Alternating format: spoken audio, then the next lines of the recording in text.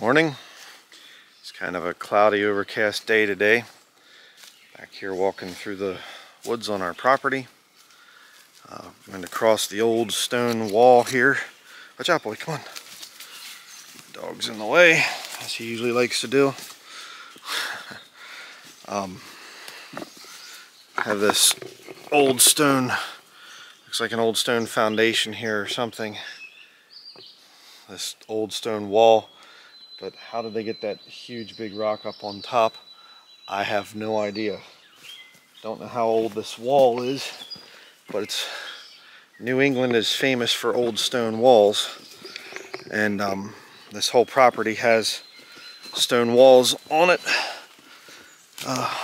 Old stone walls. This could have been used as a pasture or something. I have no idea. I've shown these in other videos. Let me turn this around a little bit so you can see the stone wall. See how it goes that way? And you can see how big that birch tree is that's growing kind of out of the stone wall. So it had to have been here for a little while to have that huge tree grow out of it like that. And we've tapped that tree before for birch sap, which is a very good medicinal thing to do. Birch sap has a lot of healing properties in it and everything else, and it tastes pretty good actually. It's just like drinking water that's got a little bit of sweetness to it. Not quite the same as maple syrup or anything. But the subject for the video here this morning is, I don't really know what to call the video, but don't get distracted by this Trump, assassination thing and this presidential selection thing. Saw a video a while back where there was a little girl and she did a report for school where she traced the genealogy of all the different presidents, and all but one president in American history, I forget which one it was, but all but one of the presidents, they're all related somehow. Second or third cousins or fourth or fifth cousins or whatever. But it's all basically essentially one family that all the descendants were, chosen as presidents here in America. Now that's either a spiritual thing that happened or it's chosen that way, to be that way, where we don't really have a choice here in America. And I've said this before, but it seems kind of strange, kind of peculiar that out of all the people here in America, all we have to choose for presidential material is an old man that's obviously got some mental health issues, Joe Biden, or a actor who can divide the country named Donald Trump. That's the only choice that we have. There's nothing else that we can do. Nobody else is qualified to lead the nation. We've been lied to about a lot here. But I was thinking about this whole thing of all this assassination stuff and whatever, and I thought, okay, what's one of the primary rules that you always have to remember? If they're getting, the media is doing some big thing, there's going to be lots of coverage. I remember the one report I saw and the guy said, I think going forward there's going to be lots of coverage of this. I'm sure. And why? Why do they do that? Because they're trying to cover up for some event that's actually happening that's of true significance. What could be something like that? Well, I don't know, maybe, if, hypothetically speaking, of course, there would be another country, there'd be a war going on, and the war's not going very good for our country, so they have to kind of distract people's attention. And the country that's there, that's defeating our nation, if they would have had something, say, I don't know, hypothetically speaking, like nuclear weapons pointed at our nation, and the threat of using those nuclear weapons is becoming more real by the day because of our government scheming, I mean, maybe, just maybe, they would use the news media to distract people's attention onto something that doesn't even matter. Maybe. Of course, I'm being sarcastic here. That's exactly what's going on. I saw a thing yesterday where the Times of India, I think it was, said that Russia had its best day yet, worst day for Ukraine, and there were 1,900 Ukrainian soldiers killed in one day. That's a lot. You know, I think I heard a report not long ago where it was in 6 days, I think there was 14,000 Ukrainian soldiers killed. You see, the reality of the war that's going on in Ukraine right now is that Russia sent in basically volunteer troops. They didn't send in their actual military when they did the invasion thing here 2 years ago, back in 2022, February I think it was, 2022. Russia just sent in a volunteer unit, and I remember seeing a thing. There's a channel, Real Reporter. Constantine is the guy that runs that, and he was going around interviewing some of these young men, and they were going off to this thing in Ukraine, and they weren't soldiers. One young guy was a lawyer, and signing up to go to this war. And you know, Russia just kind of thought, well, we can take care of this pretty quickly, and they didn't take care of it very quickly. It's lasted for a while because the West has been interfering. And now what's changed is when they went over there and Zelensky said, hey, we're going to have we'll sign this 10-year deal thing with Joe Biden. Then the Russians said, okay, I think maybe we better get serious about this. And so then they sent in their regular military. And from what I understand, I think it's somewhere around 800,000 Russian soldiers now sent to Ukraine. And they're going to be upping the battle and fighting a lot harder. And bad news for Ukraine. Very bad news for Ukraine. And these Ukrainian soldiers that are left are just being decimated. They're just being slaughtered by the Russians. And, you know, oh, the Russians are so evil and so terrible. I've talked about that before. You can make arguments back and forth, whatever, doesn't matter. But you don't want to have NATO, the Western New World Order, building, you know, nuclear weapons and things and other types of missile systems right beside you. Again, the fighting that goes on between the East and the West. The East says, no, we're not for this. We're not going to just let you come in here and put your missile systems in. Well, that's understandable. That just makes sense. But so Russia has a right to go in there and say, hey, you know what? We have to get this NATO stuff out of here. That's just common sense. It doesn't mean I'm for everything that Russia does and I'm, you know, a Putin lover or some kind of thing, Russian special agent, or, you know, no, not at all. I'm just saying America should not be entangled in all these different foreign affairs. We're not supposed to do that. And I've never been for all these foreign wars and everything else. It's stupid. It's destroying, you know, American people. It's destroying us, you know, not only the soldiers, but also the American people themselves that are going over there and dying for, or excuse me, the American people themselves that are having to pay for this. And that's why we have such a huge national debt. Russia barely has any debt. America has massive debt. I don't exactly like my future being destroyed by these wars of aggression that the globalists are fighting. So, back to the bugs out here. Try to get out here early enough to avoid them, but they're yet not usually too bad back here in this part of the property. But this whole thing of Donald Trump, what is going on with Donald Trump, and this assassination, and now they're going to be back and forth, and they're, you know, and I've heard this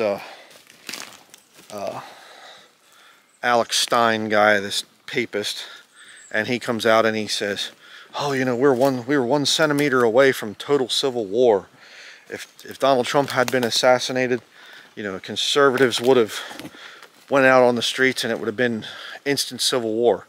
I don't think so. I think that that's a stupid thing to say. I don't believe for 1 minute that it would have been civil war. That conservative people, it'd have been, oh, look at that, Trump got killed. Okay. And people would have just gone about their daily lives and whatever else. I think that's what would have happened. This, oh no, there would have been civil war. Why would people go out and start going to war and fighting because this guy got shot? I realize that there are some people that really worship Trump. I get it, you know, but to start a civil war over it, you know, oh, the actor got shot and whatever there. No, I don't think so. If there's a civil war started, it will be the left that does it. I'll guarantee that. They'll go and they'll start burning buildings down and destroying people's homes and attacking people and whatever else. That's how it will start, because the left has been radicalized now to the point where they are no longer tolerant of other people. It's not so with conservatives. I mean, there are some that are that stupid, but it's not quite the same. But, you know, but hey, they're going to just continue to promote Trump. I mean, now he's the, you know, the new gospel here. I was thinking about that. And, you know, put your faith in Donald Trump because he shed his precious blood and on the stage to pay for the sins of America or something, and he's your Lord, he's your Savior now, and Trump can make America great again. They're covering up for some things. They are covering up for the fact that America is not coming back. America is a nation that is finished economically. How do you get America back? Let's make America great again. Okay, how? How are you going to do that? Oh, well, you see, we can have him come in and he can lower interest rates. He'll lower interest rates so that people can go out and borrow, and their borrowing, you know, costs are lower now. And, you know, praise hallelujah, Trump the Savior has you know, lowered interest rates so we can all, you know, increase our debt and our spending. Well, you know, I'd like to point out the fact to all you people out there that think that Trump is your Lord and Savior. Spider webs on my hand. To all you people that think that way, I'd like to point out the fact that it was Donald Trump that did quantitative easing, or that it was done under his regime, I'll say it that way. Donald Trump was the one who printed huge amounts of money, which put our nation into more debt. And then he lies about it, and he says, oh, it's the best economy ever. You know, under my presidency, we had the best economy ever in American history. If it's the best economy, you don't print money. All right? You know, you get somebody and they say that they're had to borrow a whole bunch of money or something like this, and they say, you say, why'd you borrow so much money? Because I've never been richer. No, it doesn't work that way. If you have lots of money, you don't, there goes my dog acting crazy. If you have lots of money, you don't need to borrow money. If you're doing well economically, you don't borrow money. All right? Common sense here, people. And Trump is also the one, I'd like to remind people out there, if you're patriotic and whatever, Trump is also the one that was going to institute martial law to forcibly inject people with experimental drugs. Emergency use authorization. Do you remember that? You just kind of forgot that part. The great patriot Donald Trump, and he's going to forcibly inject people. Oh, okay. Well, that's nothing wrong there. Nothing to see here, folks. You know, Operation Warp Speed we're going to get out there and do this whole thing. What about that? What about all the freedoms and loss of liberty that happened from 2020 onward for a few years? What about that? Who instituted it? Who started it? Well, it was under Joe Biden, but who started it? Trump. And if you understand the reality of things, you'll understand that Donald Trump was trained by the Jesuits. The Jesuits that are a military order of Roman Catholics, and that do whatever they can to destroy nations. Jesuits that have been kicked out of countries. Jesuits that have been banned by their own Catholic Church. Back in the 1800s, the one Pope disbanded the Jesuits because they're such evil, vile people. And their goals and their aims, anything is possible. They'll do whatever they have to do to achieve their goals. But we'll not think about that. That's Trump. No, he's a good man. He's going to do good things for the country. Don't be deceived. Don't be deceived. You see, the reality of it is, the Bible is true. The Bible is your only source of truth. The King James Bible in the English-speaking world. That's your source of truth out there. And everything else is deception out there. And of course, you have to have somebody that's born again, a preacher that's born again, to rightly divide the scriptures. And I get real sick and tired of people coming along and just, well, you don't understand. And, you don't understand. What about the thief on the cross? What about John Nelson Darby? What about, and they come up with all these arguments, and I say, well, I've already done studies on that, 8 years ago. Well, if there's a rapture, that'd be a third coming. Because then it would be a second, then you'd have the second coming be the third coming, so it doesn't make any sense. I have a video on that, 8 years ago, 9 years ago. I've already preached about these things. What about Hebrews 10:25, not forsaking the assembling? I already have a study. Okay, I've put in the years to preach and teach the Word of God on YouTube for free. It's all there. Going through the scriptures. Turn in your Bible. I will show you. Oh, I don't think you know what you're talking about. I know very well what I'm talking about. Well, I don't agree with your stand. You're a gatekeeper for the nation of Israel. Okay, all right, okay. Yeah, I have all the studies. Debunking replacement theology. Debunking all the Holocaust denial stuff and everything else. I've done the study. I've done the research for many years. So, all you have to do is just use the search feature here on YouTube. And you can go out there and you can search on my channel, type in keywords, or just simply in humility say, Brian, do you have a study on whatever? I try to get back to people. I try to post links to people that have questions. I can't get to everybody, okay? It's a big channel with lots of, a good amount of subscribers, real subscribers. I'm not falsely inflating my numbers like others on YouTube here, which I've rebuked publicly, and I will rebuke once more.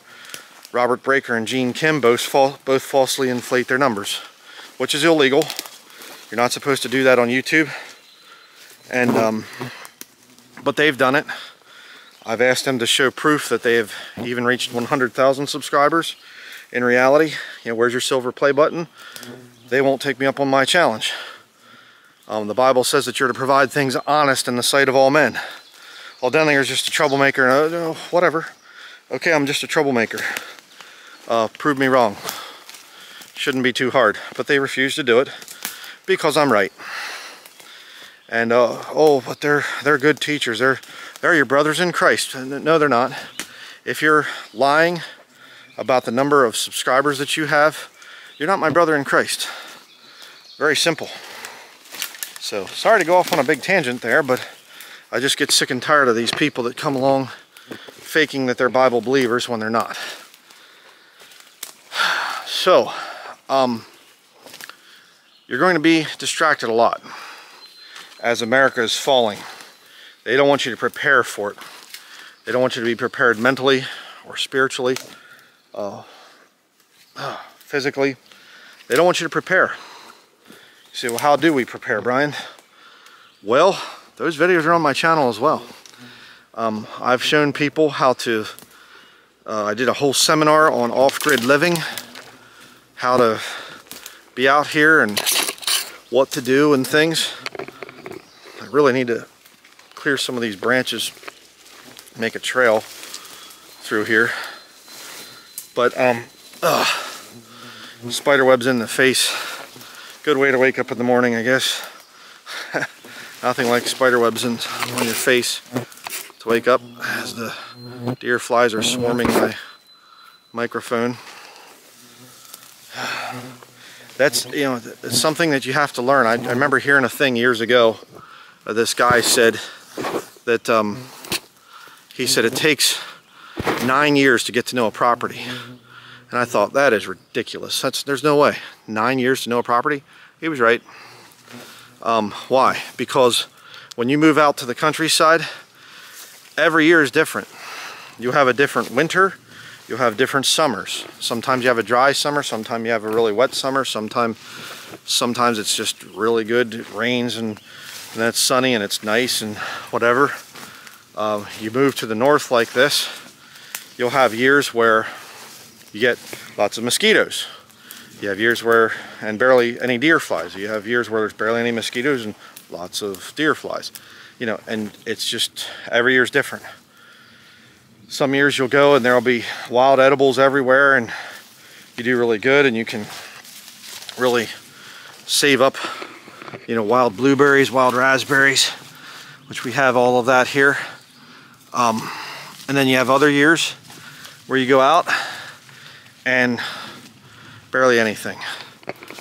And that's life. You have to understand these things. You know, this might appear like a good place to build right in here under these trees, like a little tiny house or something. Clear out some of these trees, obviously there's not enough room to build something, but it looks nice and dry. The ground's pretty level in here, but then you can have rain and I didn't realize it kind of pools up in here or something. You have to learn these things.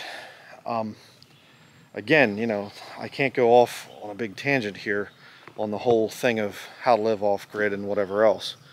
That'll be another, how to get out of debt. That's going to be another video that I have. But the thing of distraction, as I get distracted myself by lots of things out here, it's going to be lots of media events, lots of things that they're going to do to get your attention away from where it needs to be.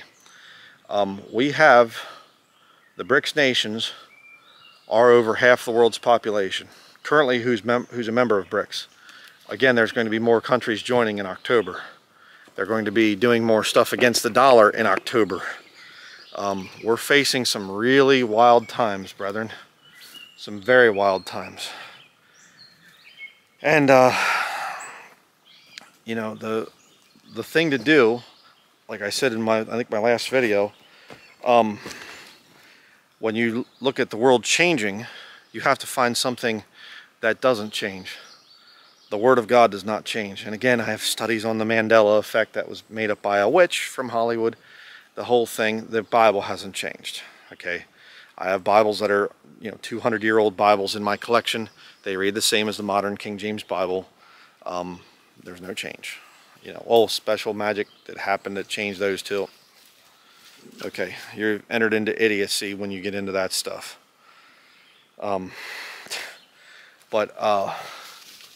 Focus on the Lord Jesus Christ. Do what you can to sanctify sin out of your life and wickedness. Give the Lord a reason to preserve your life. Okay. You need, you know, sanctification is what I'm talking about there. But all this Trump stuff and whatever else, the big issue right now, I would say, for America is the war in Ukraine.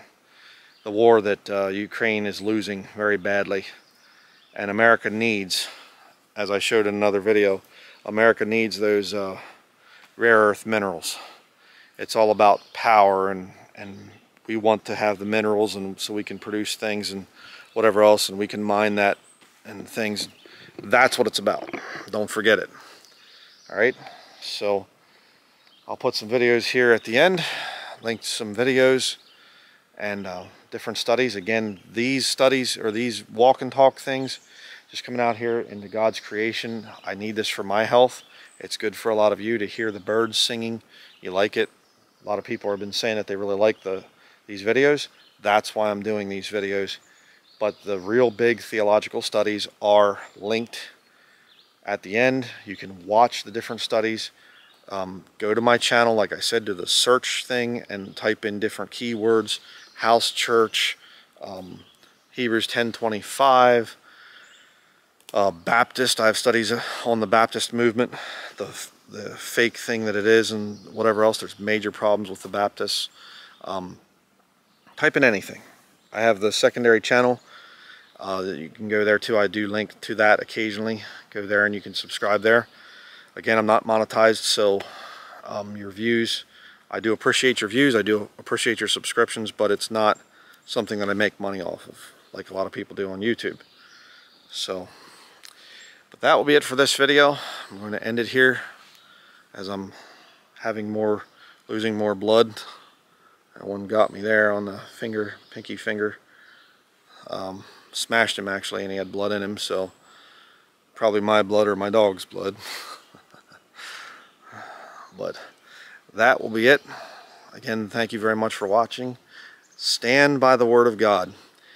O thou who changest not, abide with me. The old hymn, Abide With Me. Look that up. Do a search for Abide With Me and listen to that hymn. It's beautiful. And stand by the word of God. Stand by the Lord Jesus Christ. All right. See you in the next video.